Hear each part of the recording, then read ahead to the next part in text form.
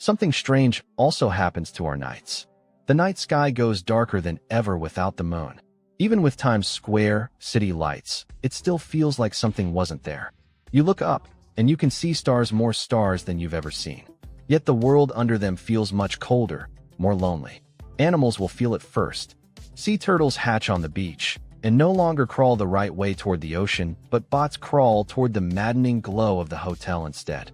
The coral reefs that once spawned in conjunction with the full moon no longer spawn on schedule. The rhythm is gone. Owls and wolves lose their hunting pattern. Frogs stop croaking at the right hour. Even insects that time their flights with the moonlight get confused. The whole nocturnal world loses its timing. And humans? We are not spared either. Our sleep cycles were connected to the light of the moon more than we realized. Hospitals report growing insomnia and anxiety. Psychologists start calling it the lunar void effect. We used to think of the moon as romantic.